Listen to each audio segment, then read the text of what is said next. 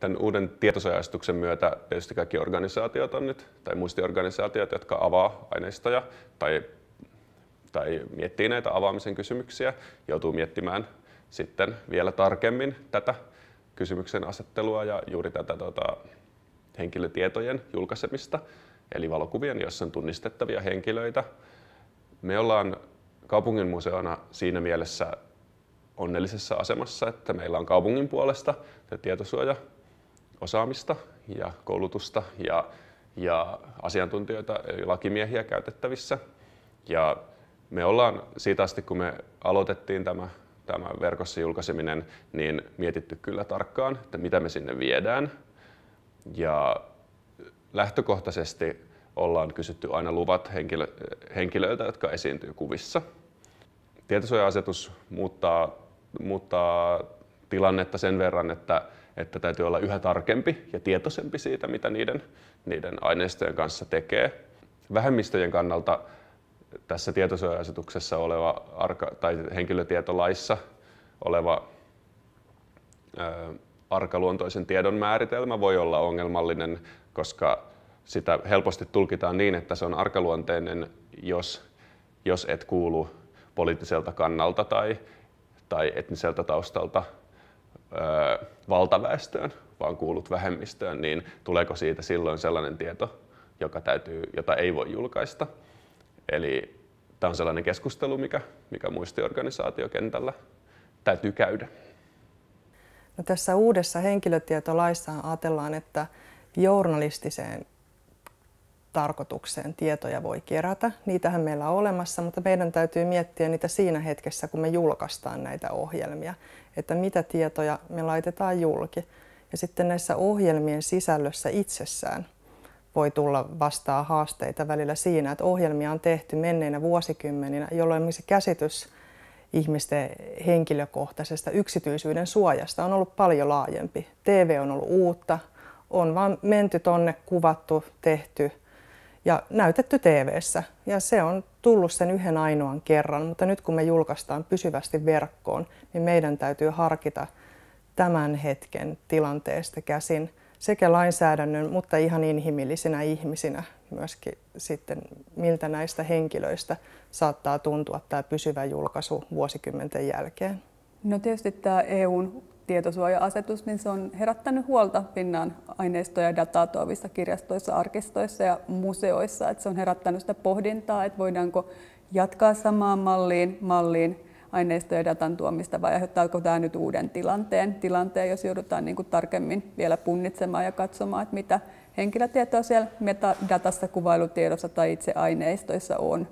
Mutta nyt on sellainen tilanne, että se meidän kansallinen tietosuojalaki on vielä säätämättä ja se voi tuoda tähän helpotusta, ja on kovasti lopattu sen eteen, että kirjastojen, arkistojen, museoiden kohdalla niin semmoinen aineistojen avaaminen ei niin vaarantuisi tämän tietosuojalainsäädännön vuoksi, koska muistiorganisaatiot on oikeastaan olemassa sitä varten, että ihmisellä on myös oikeus tulla muistetuksi. Tämä vähemmistöryhmien näkyminen on ollut yksi esimerkki siinä, kun kirjastot, arkistot, museot on lobannut tämän asian puolesta, että he on esittänyt ihan semmoisia kuvallisia esimerkkejä, jos on esimerkiksi vaikka saamelaisia romanikulttuurin edustajia, kuvia vaikka Pride-kulkueista ja vähän niin kuin kyseenalaistanut sen, että eikö tämmöiset kuvat saisi olla enää saatavilla, että ryhdytäänkö ikään kuin sensuroimaan osaa meidän kulttuuriperinnöstä. Tietysti nämä on aina sellaisia asioita, jos pitää käyttää sitä harkintaa, hakea sitä niin kuin balanssia, että loukkaako tämä oikeasti jotain henkilöä, hänen oikeuttaan suojaan vai ei, vai että onko niin kuin suurempi hyöty siitä oikeudesta niin kuin tuoda myös tämän tyyppinen kulttuuriperintö ja muistot esiin. No, ne suuret kuvakokoelmat on usein semmoisia, että ne henkilösuojan kysymykset on niissä aika kinkkisiä, että niitä on miljoonia niitä kuvia suomalaisissa kuva-arkistoissa, museoissa, arkistoissa, kirjastoissa, ja niissä esiintyvät ihmiset on usein semmoisia, että on niin kuin vaikea esimerkiksi tietää, että onko he tällä hetkellä kuolleita vai elossa, että kuolleillehan ei tämä tietosuoja ole sillä tavalla niin tiukka kuin eläville ihmisille, mutta nämä ihmiset ei ole tiedossa usein, ketä he on niissä kuvissa.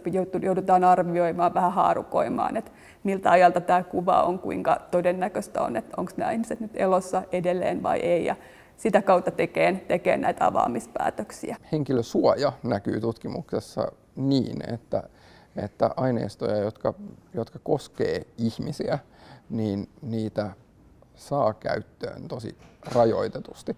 Ja se on vielä silleen vinoutunutta, että Suomessa on varsin niin kuin voimakas henkilösuoja ja Euroopassa.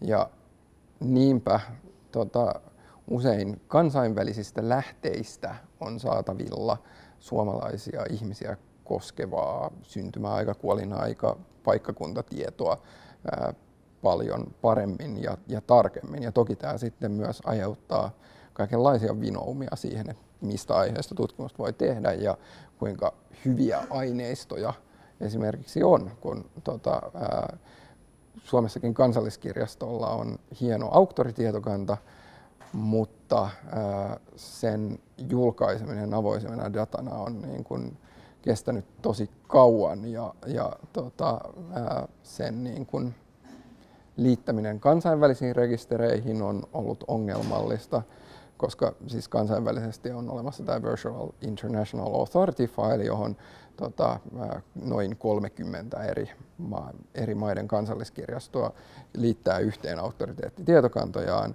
Kansalliskirjasto on kovasti halunnut olla mukana, mutta sitten on ollut käytännön ongelmia siitä, että Suomessa tulkitaan henkilösuojaa niin tiukasti, että emme voi liittää omaa auktorikantaamme sinne, koska siellä on synnyin- ja kuolinvuosia ja nämä ovat suojeltavia henkilötietoja.